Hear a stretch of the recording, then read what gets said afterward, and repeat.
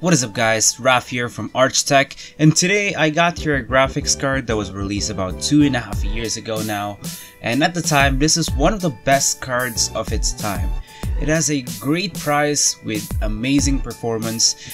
This was one of the cards that boosted Nvidia's reputation due to its price and performance, even though there were some things like smaller actual VRAM. So what I have here is Nvidia's GTX 970. And I'm going to test this card if it's still worth gaming with it today at 2017.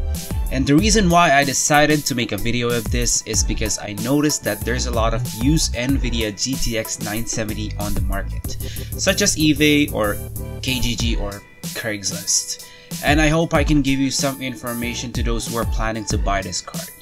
So before we start, here's the specification of this card.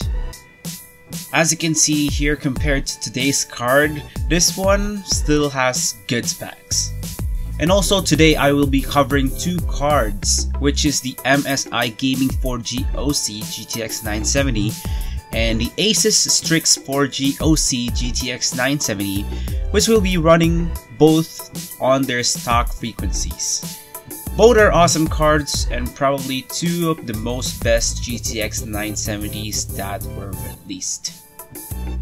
So in this benchmark, I will be covering 5 great games, and some of them will be at 144p. And for the test bench, I will be using this specs, which is an i7-3770K overclocked at 4.5 GHz. So without further ado, let's begin.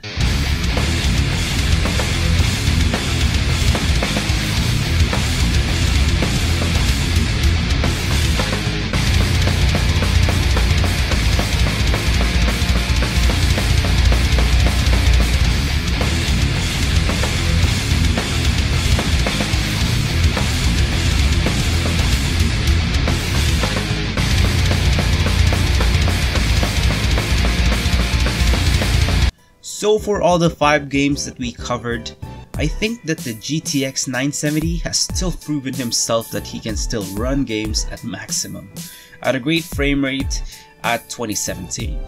But what do you guys think?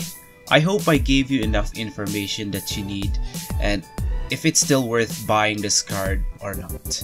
Let me know in the comments what do you think, and leave a like and subscribe to see more of my future videos. And once again, thank you for watching. Peace.